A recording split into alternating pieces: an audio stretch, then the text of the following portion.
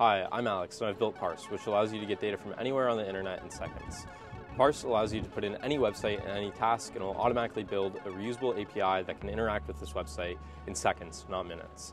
So why did I build this? I originally got into software engineering when I was 12 years old because I wanted to buy limited edition sneakers that would sell out in seconds, and realized the only way to do this was with a bot. And I didn't have enough money to buy a bot, so I taught myself how to code and reverse engineer websites to build a bot. Ever since then, I've been fascinated with how to build software that interacts with the internet, and more recently I've been frustrated with the current web automation tools on the market due to how slow and costly they are. So 5 weeks ago I set out to build Parse, which has required many sleepless nights of building and obsessing over performance gains, and 2 days ago I released it. Within the first 36 hours, I had over 500 developers sign up and build over 1,000 scrapers with Parse that have already interacted with 100,000 web pages across the internet. Now, 48 hours later, I think we're nearly at 800 users or so that have built even more scrapers.